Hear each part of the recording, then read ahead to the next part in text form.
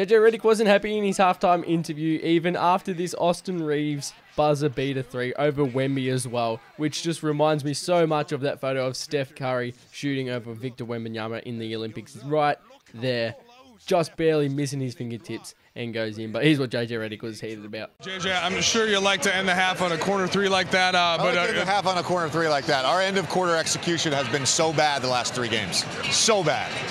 What stood out the most to you? Our defense was awesome in the first half. It really was. I thought our physicality was great.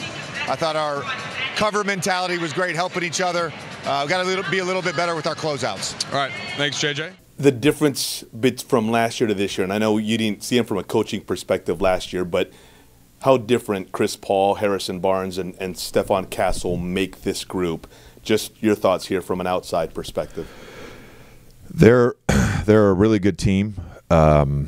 Coming into this game, having won 6 of their 8, some of those without Wemby, they're, to me, a very organized team, and you can probably point to Chris Paul for helping that.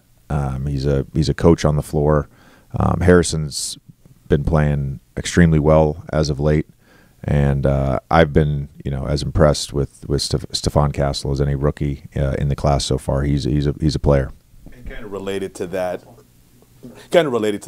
Victor, I know it's early in year 2, but you notice him doing things already that maybe he wasn't doing even at the end of last year?